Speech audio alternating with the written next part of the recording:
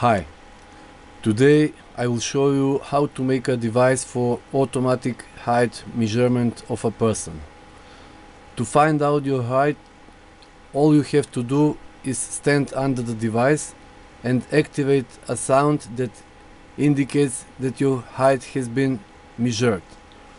It is very easy to build and consists only a few components: Arduino Nano microcontroller, HC SRO4 ultrasonic sensor, that is that sensor. Next, LCD display, buzzer and battery.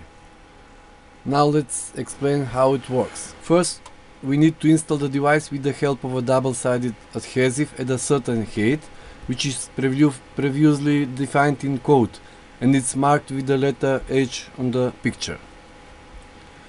When someone stands under the device, the sensor measures the distance d. Next, the code calculates the distance h minus d, so h minus d, which is actually the height of the person under the device, h1, and display this value on the LCD. When there is no one under the device, the calculated value is 0, because in this case h is equal to d and h minus d is 0. I also add an option in the code that activates the sound if someone stands under the sensor, which is a signal that the measurement has started.